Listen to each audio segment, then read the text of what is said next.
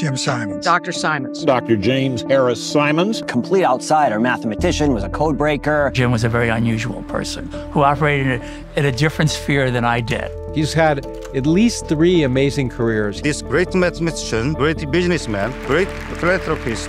He was always going, on the move all the time, thinking. How the mind works, to how the universe began, to the fundamentals of mathematics. A pioneer of quantitative investing. He is one of the great men of our time. Smart, kind, generous, curious, creative, and loving. So successful that he became known as the Quant King. What if I told you that a mathematician with no Wall Street experience built the most successful hedge fund in history? And what if I told you that same man could turn $100 into over $2 million in just 30 years? And what if I told you he did it all using nothing but math, data, and a team of scientists who have never traded a stock in their lives? This is the story of Jim Simons, the man they called the Quant King, the man who solved the market. Our story begins in 1938 in Newton, Massachusetts, where a young boy named James Harris Simons was born with an unusual obsession. While other kids played with toys, Jim Simons played with numbers. He would spend hours doubling numbers in his head, fascinated by the infinite patterns that emerged. When I was a little boy, I liked math in the sense that I liked to, when I was 3 or 4 or something, like to double the numbers 2, 4, 8, 16, 32, etc. By age 20, he was already at MIT studying mathematics, and by 23, he had earned his PhD with UC Berkeley, writing a thesis on differential geometry that would later revolutionize physics. But before diving into academia, Simons did something that revealed his adventurous spirit. He and a friend rode motor scooters from Boston all the way to Bogota, Colombia. When they needed a place to sleep, they would ask local police if they could spend the night in jail for safety. Surprisingly, the police often agreed. This wasn't just a young man's adventure. This was a glimpse into the mind that would later take calculated risks that would make him billions. After his PhD, Simons briefly taught at MIT and Harvard, but then the Cold War came calling. And in the mid-1960s, Simons joined the Institute for Defense Analysis in Princeton, New Jersey. His mission? Break the Soviet codes for the National Security Agency. While his colleagues focused purely on intelligence work, Simons split his time, half code breaking for national security, half pursuing his own mathematical research. But then came 1967 and the Vietnam War was raging. Simons did something that would change his life forever. He wrote a letter to the New York Times, publicly opposing the war. Then he told a Newsweek reporter he would stop working on Defense Department tasks until the war ended. Jim was one of the original code breakers. And at a certain point, he got very active in opposing the war in Vietnam. And his relationship with the Institute for Defense Analysis was terminated because of his public opposition to the war. He was absolutely a patriot. And in 1968, he was fired. But this wasn't a setback. This was destiny calling. And I told him that, I said, I'm doing mostly mathematics now. And when the war is over, then I'll do mostly their stuff. Then I did the only intelligent thing I'd done that day. I told my local boss that I gave that interview. And he said, what did you say? And I told him what I said. And then he said, I got to call Taylor. He called Taylor. That took 10 minutes. I was fired 5 minutes after that. And immediately after his dismissal, Simons received an offer that would define the next chapter of his life. Head of the mathematics department at Stony Brook University. At Stony Brook, Simons didn't teach mathematics, he revolutionized it. I was Jim's first student. He told me, don't waste too much time reading literature. Read enough about a problem and then go off and think. Slowly, carefully. His collaboration with the legendary mathematician Xing Shen Chern, produced something extraordinary, and in 1974 they published a paper introducing what became known as the Chern-Simons invariance. Chern-Simons has become ubiquitous in physics of various sorts. At this time, we had no idea that that would be the case. I didn't even know any physics. They had no idea at the time, but their work would become fundamental to quantum field theory, string theory, and condensed matter physics. In 1976, Simons won the American Mathematical Society's Oswald Veblen Prize in Geometry. He was at the peak of academic success, but Simons had a secret. While teaching differential geometry by day, he was trading stocks and soybean futures by night.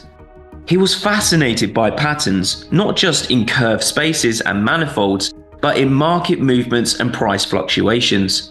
And in 1978, at age 40, this mathematics professor made a decision that would change Wall Street forever. In 1978, Jim Simons walked away from his tenured position at Stony Brook and rented space in a strip mall just minutes from the university. He called his new company Monometrics. Later, he would rename it to Renaissance Technologies. While Wall Street was dominated by gut instinct, insider information, and old boy networks, Simons had a radically different idea. What if you could use mathematics to predict market movements? What if you could remove human emotion entirely from trading? The early years were brutal. Simons tried various approaches from fundamental analysis to technical indicators. Nothing worked consistently. I could see that this was a very gut-wrenching business. You know, you come in one morning, you think you're a genius, the markets are for you. We were trading currencies and commodities and financial instruments and so on, not stocks, but those kinds of things. And then the next morning you come and you feel like a jerk, the market's against you. It was very gut-wrenching. But then Simons made a decision that seemed insane to everybody on Wall Street. Instead of hiring traders, he hired mathematicians. Instead of recruiting from business schools, he recruited from physics departments. Cryptographers who worked on breaking codes, physicists who studied particle interactions, computer scientists who understood pattern recognition. The real secret sauce is that we start with great scientists, first-class people who've done first-class work. He said, you're either on board or you're not. So I said, okay, I'm on board. Jim always picked the teams where the scientists bounced ideas off each other, like good jazz musicians. And Jim loved jazz, and he loved the interplay of ideas and those conversations, that collaborations that work that way would be more effective. And he would meet regularly with everyone, but he did not micromanage at all. Simons created something unprecedented, a flat organizational structure where brilliant minds work together, not in competition, but in collaboration. My idea of leadership of an organization is to hire the very best people you possibly can. And I have a good taste in people. And in 1988, after a decade of trial and error, Simons launched what would become the most successful investment fund in history, the Medallion Fund. What happened next defied everything Wall Street thought it knew about investing. From 1988 to 2018, the Medallion Fund averaged 66% annual returns before fees. After fees, it still averaged over 39% per year. To put this into perspective, the S&P 500 averaged about 10% during the same period. A successful moneymaker in modern finance, Jim Simons. Jim Simons' Medallion Fund has done 39% net of fees for 3 decades, which proves that it works. That is correct. 66% per year. Single most successful hedge fund in the history of the industry. $100 invested into the Medallion in 1988 would have grown to over $2.1 million by 2018. The performance didn't just beat the market, it beat Warren Buffett, It beat Peter Lynch. It beat every other investor in history. But they were very, very smart. Yes, they got very rich. Very, very smart. And very smart and very rich, yeah. And very high grade, by the way. Yeah. Jim Simons. And in 2008, when the financial world collapsed and the S&P fell over 38%, Medallion gained 83%. And in 2000, during the dot-com crash, when the S&P 500 lost 10%, Medallion gained 98%. And from 1988 to 2018, Medallion never had a single losing year. But here's what made it even more remarkable. In 1993, Simmons closed the fund to outside investors. Only Renaissance employees could invest. This wasn't just a hedge fund. This was the most exclusive investment club in the world. So how did they do it? How did a group of mathematicians with no Wall Street experience create the greatest money-making machine in history? The answer lay in something Wall Street had never seen before: big data, before big data was even a term. While other funds analyzed companies and economic trends, Renaissance analyzed everything: stock prices, bond yields, currency movements, commodity prices, weather patterns, and even satellite data. But here's what made them different. Their algorithms didn't try to understand why markets moved. They simply identified patterns in how they moved. For example, they might discover that when the Japanese yen weakened by a certain amount on Tuesday morning, there was a 52% chance that German bonds would rise by Thursday afternoon. They didn't need to know why, they just needed to know it worked. Most of their trades lasted just days or weeks. They weren't betting on the long-term success of companies. They were betting on mathematical probabilities. And while a traditional fund might make dozens of trades per year, Medallion made thousands. And here is the crucial part. They used massive leverage to amplify their returns. But unlike other funds that used leverage recklessly, Renaissance combined it with extreme diversification. Each individual trade had a tiny edge. But when you make thousands of trades, even with a small mathematical advantage, those tiny edges compound into extraordinary returns. The most important thing we did is have an open atmosphere, Simmons once said. Unlike the competitive, secretive culture of Wall Street, Renaissance fostered collaboration. Scientists shared ideas freely, knowing that everyone's success depended on the collective intelligence of the group. But behind the extraordinary success lay profound personal tragedy that would reshape Simmons' priorities forever. In 1977, Simmons married Marilyn Horries, an economist who shared his love of science and learning. Together they had 2 children, Nicholas and Audrey. I fell in love with Jim the first day I met him. I remember thinking, why am I acting so silly all the time? I said, I think I love you. It only took 2 days. Talk about love at first sight. That's what it was. It was love at first sight. It was the beginning of a wonderful relationship. Simmons also had 3 children from his first marriage, Elizabeth, Nathaniel, and Paul. In 1996, unfortunately, tragedy struck. Paul Simmons, aged 34, was killed in a bicycle accident on Long Island, hit by a car. 7 years later, in 2003, another devastating blow. Nicholas Simmons, aged 24, drowned whilst freediving in Bali, Indonesia. These losses profoundly affected Simmons. The man who had solved the markets couldn't solve the randomness of life's cruelest moments. But from this pain came purpose. The tragedies motivated Simmons and Marilyn to focus their wealth on scientific research, particularly autism research through the Simmons Foundation. As he started to earn money, I suggested to Jim one day that we'd just start a foundation. I just had a cardboard file box in my closet, and I did the accounting myself. It was a learning curve, a steep learning curve. They understood that while mathematics could predict market patterns, The mysteries of the human brain required a different kind of investigation. In 1994, Jim and Marilyn Simmons founded the Simmons Foundation. What started as a modest charitable effort would become one of the most influential scientific foundations in the world. Their first major initiative was the Simmons Foundation Autism Research Initiative, also known as SFARI. The personal tragedy of losing 2 children drove them to understand the mysteries of the developing brain. Lean back in my chair and I close my eyes and I'm just thinking about mathematics or thinking about something else. What is going on in my brain? What is actually going on in my brain? I want to know how the brain thinks.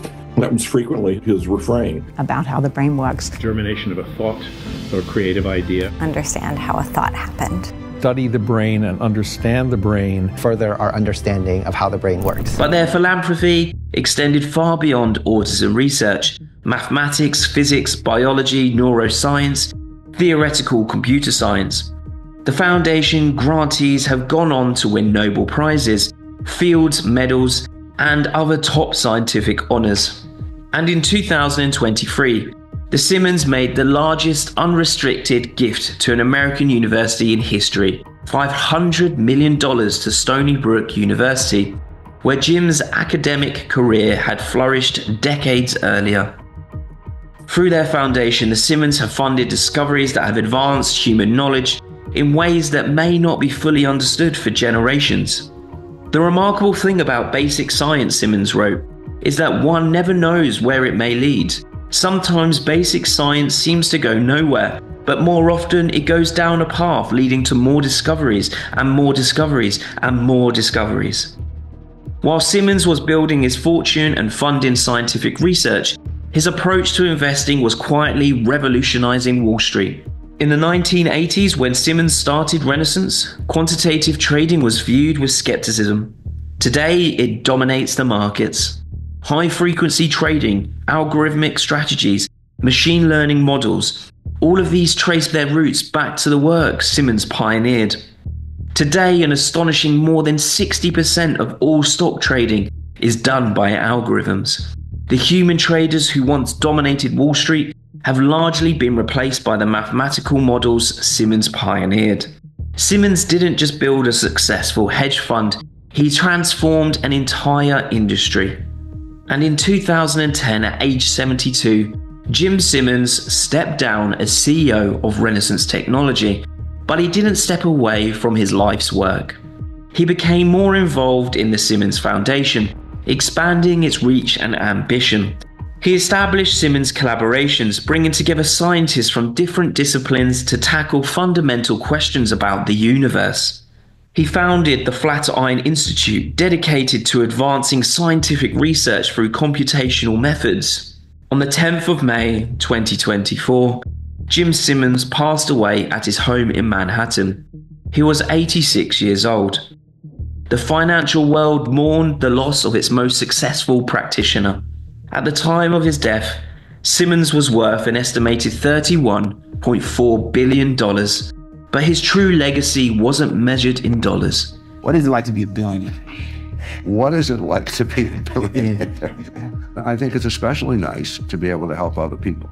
Jim Simmons proved that mathematics could unlock secrets hidden in the chaos of the financial markets. He proved that intellectual curiosity, properly channeled, could generate not just wealth, but knowledge that benefits all of humanity. The Medallion Fund continues to operate, still closed to outside investors, and still generating extraordinary returns for Renaissance employees. The Simmons Foundation continues to fund breakthrough research, carrying forward his belief that basic science leads to discoveries we can't yet imagine. And across Wall Street, in trading floors dominated by algorithms and mathematical models, his influence lives on. In a world often driven by emotion, instinct, and speculation, Jim Simmons proved the power of logic, data, and mathematical truth. He was and always will be remembered as the Quant King, the man who solved the market.